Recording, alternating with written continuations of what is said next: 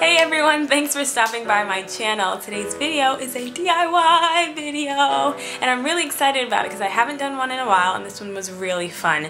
It was an envelope clutch that I made and it's featured in my Get Ready With Me video, so if you haven't seen that, go check it out.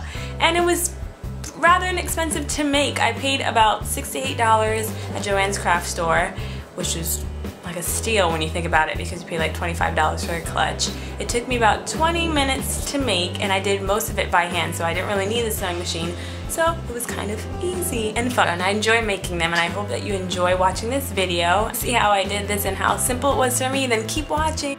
So these are just the things that you'll need. You'll also need an iron and snaps, which you can buy at the craft store. So this is my makeshift pattern. I outlined another bag that I had and just cut that shape. I'm also going to use this as like a binding layer to give the bag some thickness. So I traced over the fabric and cut it, outlined that and cut it out.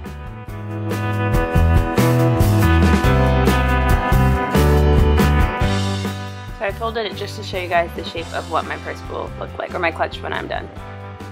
Now the next layer is going to be the stabilizer. And I pinned the layer of the cloth to the Manilla Folder just to hold it down as I'm outlining again. So you just want to repeat the same process as you did with the fabric and outline on the stabilizer, cut it and repin it to hold everything securely.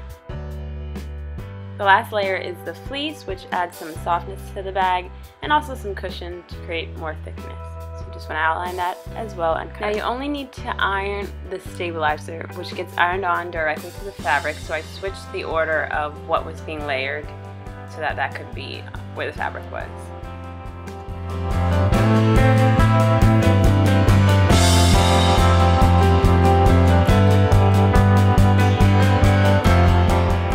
So after I sewed all the 4 layers together, I used binder clips to kind of hold the clutch in place and kind of start to create the shape that I wanted for it.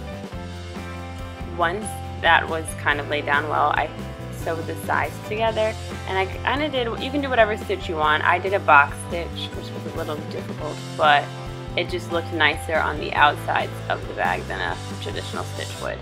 So this is what the stitch looks like once it's done, and like I said, it's a box stitch and gets that effect on the outsides. I also repeated that stitch on the inside flap of the bag to kind of hold that piece down so it wasn't sloppy.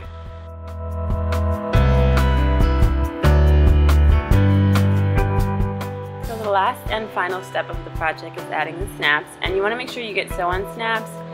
The glue ones probably would work, but I think that these are more secure and you don't have to worry about them falling off. Now you want to make sure that the snaps are lined up properly so that when you sew in one and you go to snap it on the bottom, it's secure. Once you do that, just sew it on. Nothing fancy, just make sure that it's tight enough and it's secure so it doesn't fall.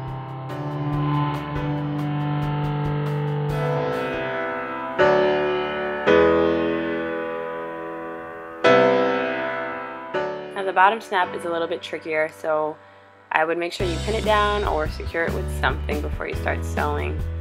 Instead of going just in and out like you did on the top, you kind of want to go on an angle, because if you go through the Manilla Folder layer, it's going to get a little bit harder to sew. So I kind of just went diagonally or across, whichever area I could get into, just to hold and make sure that the snap was secure. So this is the final look, guys. I hope that you enjoyed watching my DIY tutorial on my clutch. And if you make one, let me know so I can see how it comes out.